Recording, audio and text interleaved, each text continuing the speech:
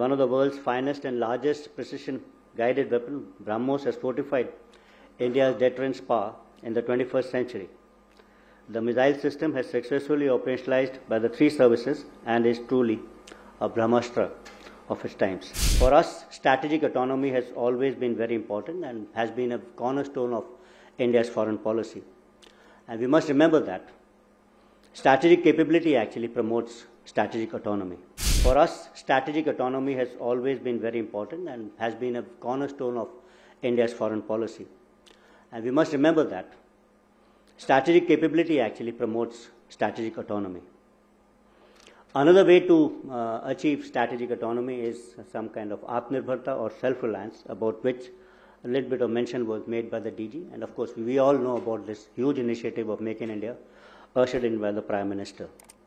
So I think this is important to build a foundation stone for a Shashakt and Swayast Bharat. So Aatmanirbharta does not mean that we are going to produce everything in India. Means that's not possible for a developing nation like us.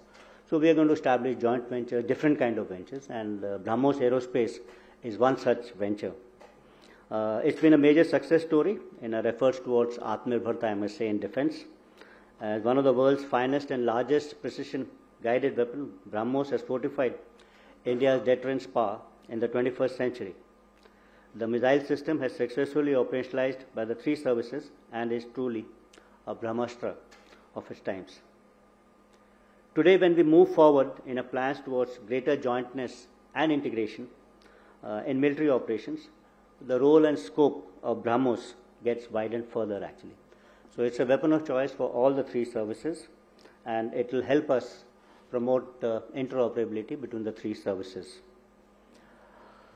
As our defense internationalization efforts are gaining momentum under the flagship of Make in India program, BrahMos joint venture has taken decisive lead by incorporating many indigenous components produced by the Indian defense industry. In fact, it has promoted a large number of Tier 2 and Tier 3 MSMEs, etc.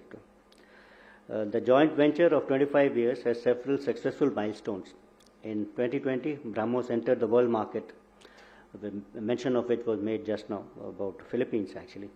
So most appropriately, this development coincided with India's 75 years of independence. From Make in India, the joint venture enterprise made a successful transition for Make in World kind of an initiative. I am happy to note that BrahMos Aerospace is not just sitting on past laurels. The joint venture is progressing new projects, be it longer range version of the next generation, smaller, stealthier version of the cruise missile system. Addition to set up BrahMos facility at Lucknow as part of UP Defence Industrial Corridor is also a significant development. It's heartening to note that BrahMos Aerospace has taken the initiative to provide life extension service to the already delivered missiles to all the three services, and is also providing after-sales product support and maintenance support at all the locations to the satisfaction of the users. It's an important aspect of any business model.